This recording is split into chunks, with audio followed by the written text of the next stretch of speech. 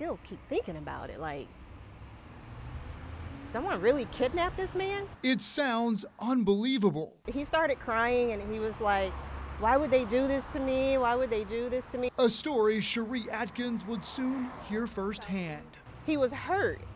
He was in pain. The 27-year-old says he was jogging outside his apartment in Madison Yards early Tuesday morning. A black Escalade pulled up with 3 men inside. Jumped out and kidnapped him. Yeah, he said that they put something over his mouth and that knocked him out. Somehow he ended up in Buckhead, walking down Pharr Road right past Cherie, who just left the gym. As I get close to him, he says, can you please call 911? I was kidnapped.